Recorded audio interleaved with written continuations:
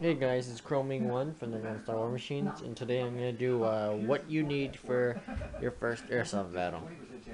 Now, you see over there, at the beginning of the video, that's my dog in there. There's going to be I'm going to divide this video into three sections. Weapons-wise, equipment-wise, what to bring in a bag, and clothing. And so, before we begin, I should have brought my pistol, but I lost it. But anyway, oh, and I also have news on, so I won't get interrupted. Because people like to barge in. Apparently, they know when I make a video, they immediately assume, "Oh, look, you're not doing anything." So anyway, let's start off with the clothing. What you'll need first is a vest, if you'd want to. I didn't start off with a vest. This one cost me $20. The nameplate. The name patch was $3, and another $3. See it on Start War Machines. That's the vest, and you can have it in any color you want. I chose it in black because it was my first one. So yeah, this has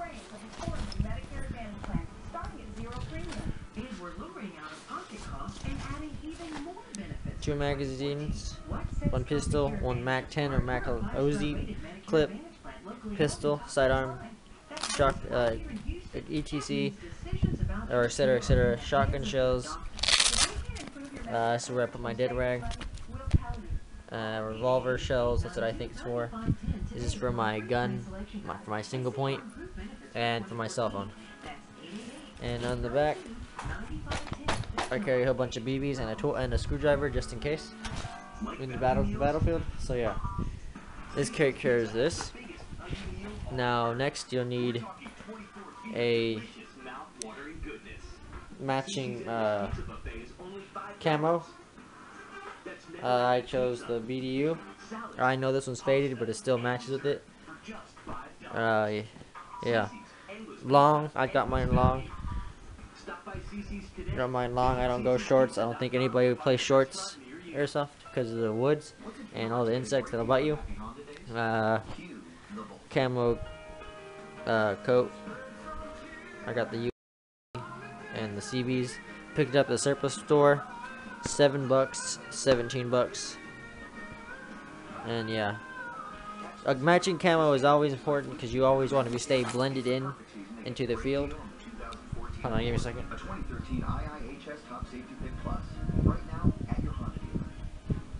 There, I made it a little quieter so I can talk more. And so yeah, vest, clothing. Also, this is not the belt I use. It's just another one I found when I was. Well, it's another one I found. It broke because I have two of these. One I used, and this is the other one I used, which is broken now. It's in two pieces. And so yeah, you need a belt to carry in the water, walkie-talkie, canteen, pouches that go on the side of your belt. They hook on right here. They hook onto right here. And so yeah, this cost me around $7. So it's 20 for the vest, 14 for the pants, and 7 for the coat. And if you, sorry guys, I had to open the door. So anyway, so just in case it's any important, you need something to wear, something to put on for shoes. I got tactical SWAT boots. I recommend them because you don't see anybody running around in sandals or Crocs. Shoes, maybe tennis shoes, maybe. Yeah, tennis shoes, maybe. Boots, yes. Boots, they're more reliable because they're waterproof and they don't get mud in there. Mine, if you can tell, have been used in quite a lot of skirmishes because they're quite dirty. But on the bottom, they're clean. And so, yeah. $95 brand new. You probably get them new for 65, maybe 75, maybe 55 even, if you're lucky. And so yeah, this takes care of the shoes, pants, and vest, and shirt or coat. Next is protection. You must have, as I believe in where I play, we're at 5J. according to TASO rules, you must have this, or actually not TASO, according to the 5J rules, you must have eyepiece and a mouth guard. And this is just extra to cover your ears. Balaclava. And gloves, not really necessary, but if you'd like, I use them because it improves the grip. And I use this for the helmet. And you can tell also this one also has in battle. This cost me 20. This cost me set 5. Cost me 9. $13 for the pair of gloves. They don't have to be. I use football gloves because I don't really plan on upgrading soon.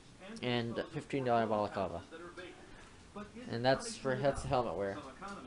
I'm sorry I'm rushing because I'm uploading a paper right now and I need to be watching it, so I'm a little bit sorry if I'm. So that take care is clothing.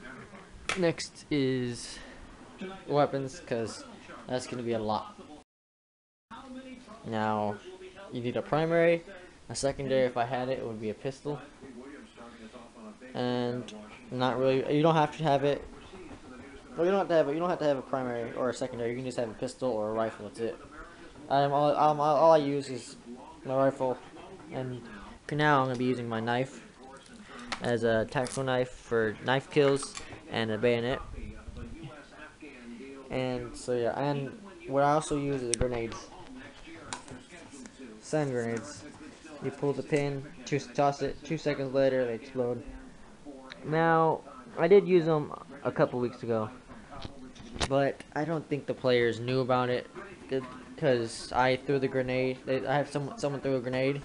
I gave them the grenade because I was busy flanking another side, but gave them a grenade, and the person threw it, and it exploded. However, the person on that side did not call himself out when he continued in and rushed in later on. Figured out that he didn't know about it, the kill, because it's a 20-foot radius kill for these. And so yeah. Oh, this is the pouch I was talking about.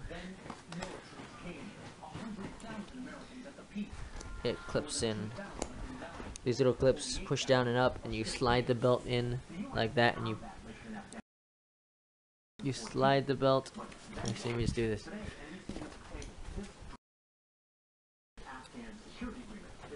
Then you take this, and then you it doesn't go like this, but yeah, it goes like that. You put it on both clips down, and it holds like that. It holds on the side of your belt. I use it for grenades and BBs, so I can reload in the middle of battle if I run low on a magazine, because I do only use 2 magazines compared to everybody else who uses 4 or 5. But they use mid caps, I use high caps. I am looking at into mid caps right now. But anyway. Oh, and you also need 2 magazines, which I will get right now. If I can, yeah. Magazines are in here, and the front of my vest. But yeah. So rifle, melee, and pouch. Oh, this also clips on the side of your pouch as well, which I'm gonna use. And also, if you have a sling, it would make it easier. Instead of you holding your gun all the time, you can attach it to the sling and just hold on to it like that. But this is my homemade 1-point sling. It goes in that. You put it on.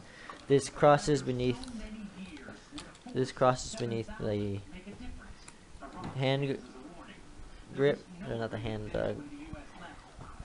Dang, I forgot the name. The carrying handle. It goes like that, and then you connect it to that little part on the vest I showed earlier. And so yeah, and you also need a barrel sock. Very important. You are not authorized. You are not allowed to. Hold on. Okay, I'm sorry. I'm back. Like I said before, people. As soon as I start recording, people instantly come asking for my help. But before, when I'm not recording, they don't even bother ignoring me, talking to me. So anyway, it is very important you bring a barrel cover, because like mine's a black barrel, and before it was orange. If you are caught without barrel cover and your tip is not orange, if you haven't heard about that one incident where the boy with an AK with an airsoft gun He looked like an AK-47, lifted and pointed his gun at the police, and they shot him. Um, he did not have a barrel cover, and I don't take either sides. Sure, well, I'm leaning towards the cops, because sure, what would you do if you didn't know what if the kid had a real gun or not, and he just pointed at you? Sure, they could have double checked, but sure, and plus that kid should never bring his gun outside without a barrel cover. But anyway, very important you bring these. If you have an orange tip, if your tip is orange, like here, if your tip of your barrel is orange, just wear a barrel sock anyway. It makes it more. What's the word? I want to say it give you more. Oh, give me a second. Yeah, I'm sorry. Here we go. They, of course, again, they always knock at the door when I'm doing something. So, yeah. Anyway, dang it, what was I gonna say again?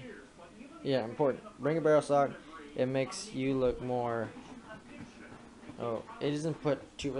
I want to say more responsible. Yeah, more. I want to say it makes you look more responsible because you actually are following the rules and you care for your safety and it's, of course, your gun safety as well.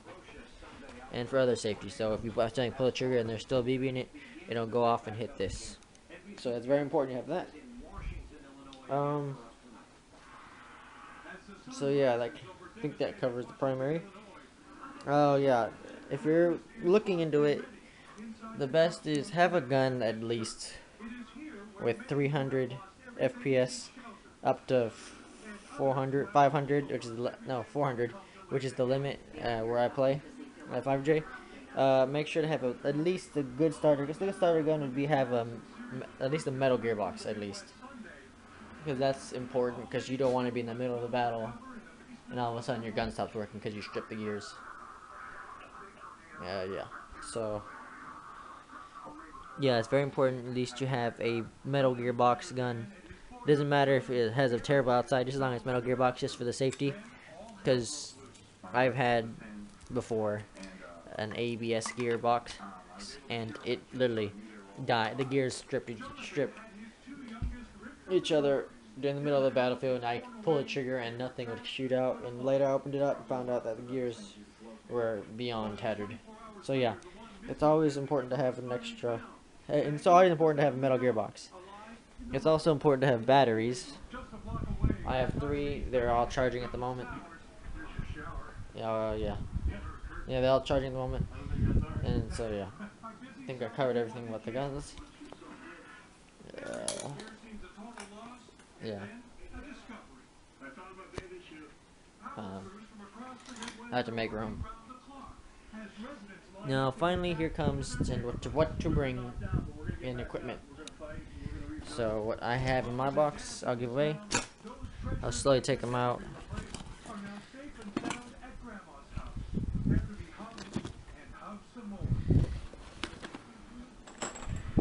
And I think I have some oil. So yeah, I'm just gonna go with that. Now these are the important things so far. Gas. I use gas for my grenades and a pistol I had before it exploded in my hands. Extra goggles. You're never gonna go when those goggles will give out. I'm not saying they will, but maybe, I don't know, maybe. Measuring tape just in case the host needs to borrow. You'd be the person to have it. And oil. You always want to oil your gun for the best performance. I use Angel Custom SC50 silicone oil spray, maintenance oil, and you're also gonna need an extra dead rag just in case you want it. So if you lose yours, you can have yours. You can have backup just in case. And tape. You'll never know what you need tape for. The host will need it. You'll need it. You'll need it for tactical plans or tape when you're for a medic and like that. So yeah, that covers that.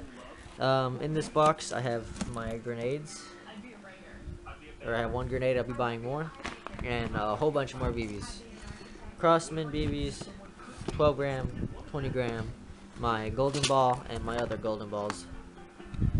That's what I bring. And a charger. If you go to the park I play, 5J, they already have chargers up there, so if you forget your charger, don't worry about it. You can charge your batteries there. But beware, they only charge NIMH and NICD or NICD, they do not charge lipos. Yeah, and you also need a this. I would, if I had a water bladder, we put it's like something to hold your water, and you wear like a backpack, and you attach the cord into your mouth, and you drink water from that. I don't have that, but I am looking to get one, which is also important. Hydration. You always need to be hydrated, no matter what. It is not a good idea to go without water between breaks. Drink plenty of water before, after, and before and after another game. It's like before game and after the game. During break, before game, after game, during break. It's always important to stay hydrated, no matter what. And also bring snacks, because you will work up an appetite when playing. Trust me. I was beyond hungry as soon as I finished, and I forgot to pack snacks. So it's important to bring snacks. Now, I forgot to open this when I was taking it out. All it's in here is a bunch of tools for quick maintenance or quick repairs. Give me a second. Quick repairs on my gun, just in case something happens to it. I just quickly open it up, fix the problem, and I'm ready to go. And yeah, and also bring your phone. You never know when you need it. You probably won't need it for the game, but you will need it for. You'll need it for when you go home, just in case you're late. You have to leave early, or you have to go for an emergency. Always have your phone, and it's also important to have your wallet. You're gonna have to pay for snacks. You're gonna have to pay to get in. But most importantly, you're gonna have to pay the snack to get in. How else are you gonna play? So bring your wallet, bring your phone. I have a watch right here for just to tell the time, see how long the game's in, or tactical things like you need a time and attack, which is also important. Well, not important, but if you want to bring it, I bring mine all the time. And so yeah, sorry if I say so. Yeah, I literally run out of words. I'm terrible at making conversations. Let's see. So it covered everything. So yeah, I think it covered everything. Equipment to bring. Primary, wet, secondary. There's my dog. And clothing. Walkie-talkies. I don't have any walkie-talkies because I still need to get a pouch. But they can be useful. They can be helpful. And if you're worried about people cheating and getting onto your frequency, don't worry, because before the game starts, the host double checks everybody with the radio is on their own frequency, so they won't cheat. So yeah. Oh, and also this fog proof. I always spray it on my goggles before that. And if you're wondering what this was, tape. So anyway, yeah. So frog spray will help clean up, make it easy for you to. It doesn't promise you it won't be fog proof for a long time, but it will help out a little bit during the game. So yeah. For the water, so let's just take reviews quick. Primary weapon has been done. Hydration, make sure to drink water before the game, because you need a lot. A game uses a lot of energy. Equipment and extras, and clothing. All of them are important keys. And while playing, you need them because let's say your gun, the batteries die, and you decided to leave your equipment at home. Once your gun dies, your day is officially done. You have no batteries. You have no way to charge it. You left everything. You just left this entire bag with your batteries. That's it. You're done. Yeah, pretty much everything runs off of your gun. Your gun is rating number 1, number 2, and number 3. Number 3, you can probably live off with extra BBs. You can probably go without extra BBs. You can ask for some, but it's really frowned upon over there. I don't do it, but if someone really needs help, needs like extra CO2, I'll gladly lend them some. Clothing is important because you don't want to get bites, infection, or any of that nice stuff. And goggles are mandatory. Same with face mask and gun. Of course, you can't go to an airsoft game without a gun. You can, but you'd probably be as a cameraman, which is all you do is like what I'm doing. You just follow their battles and record videos, and you post them on YouTube or wherever you like. So yeah, all this is in preparation for World of Conflict 4 for December 14th, December 14th and 13th, which is next month. I will be going. The rest of my team will going. Also, if you didn't see the last video, our team name will be posted on the Houston Airsoft forums this week. It was very exciting when I heard that. I spread the news for the rest of my teammates, and they were really excited. And if anybody, just in case, we just want to make it clear, after we get our team posted on the forums, we will not be accepting any requests for joining our groups until after December, just to get settled in. And later on, we will do. Well, actually, the rest of it. If you want to hear more about it, the updates, then you can go on to the video after this. So yeah, thank you for watching. Please comment, rate, subscribe, and good luck out there.